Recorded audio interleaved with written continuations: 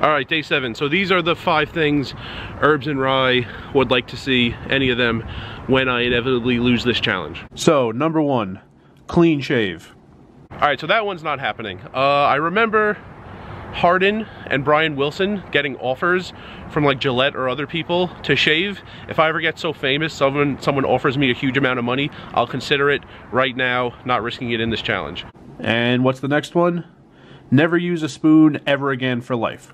That's also not happening. I could, and I'm being nice for the second one, I could use a spork and use a loophole to get around that. Still don't want to. And by the way, I wouldn't agree to these things even before the challenge started. I know now more than halfway it looks like there's no chance I'm winning, so it's easier for me to say no, but I wouldn't have said yes to 1 or 2 even at the start.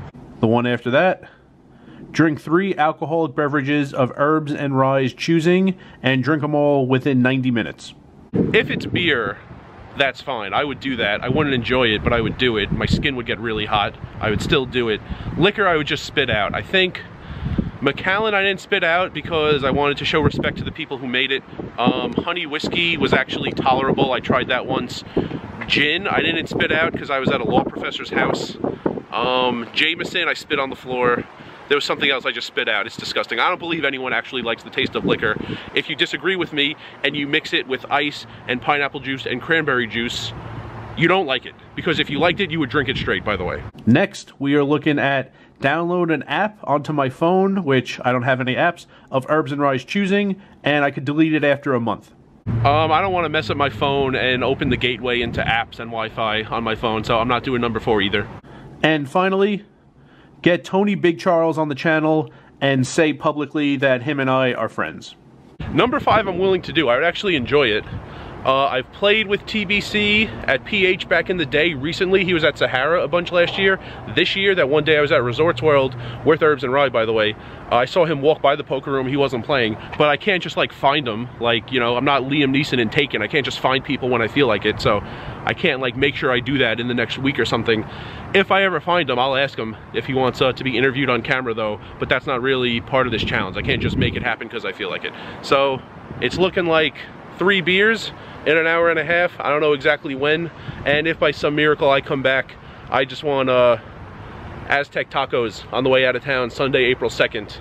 And I said that earlier, before the challenge really started. That's all I was thinking about. Now it doesn't really make any sense for me to even continue thinking because I'm down like 3,600 or something. All right, time at the bottom. We're here at 7 Mile, drove already. Very fitting drive. On the way, we listened to California by Phantom Planet and that Red Hot Chili Peppers song where he mentions LA. I don't even know the name of it. Anyway, they're both on one of the CDs I have in my car. That's right, we were kicking it old school, listening to a CD on the way here. Anything to add so far? Just probably win another couple thousand. All right, Herbs and Rye is calling his shot, winning a couple thousand. I hope I win at least one hand at Showdown.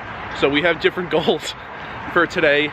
We're gonna play and then go to a burrito place that closes at 10. Legendary burrito place. He's calling it a legendary burrito place, so we need to stop playing, go there before it closes, and then we're gonna come back for some more hours. That's the plan right now, and I'll see what I could do for some scenery inside. All right, so this is a little annoying.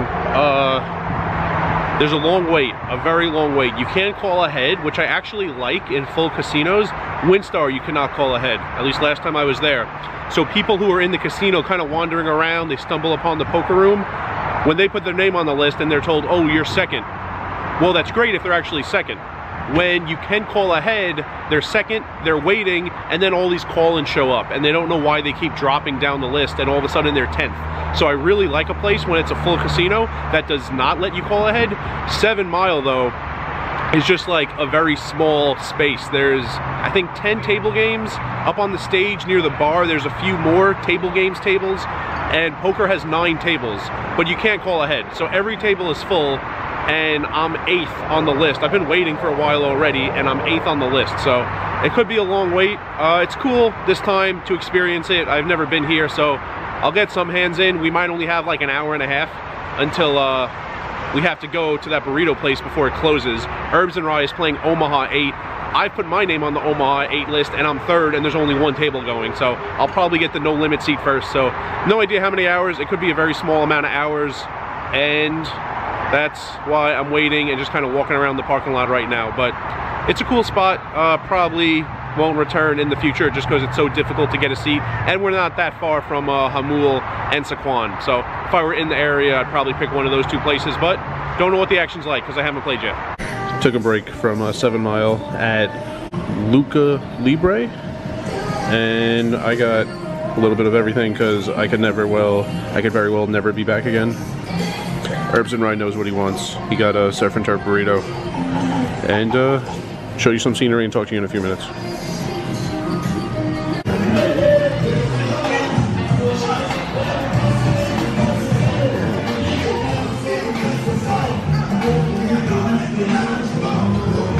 That was my grandfather. Well, no one heard you, so. That was my grandfather. I'll put it in subtitles.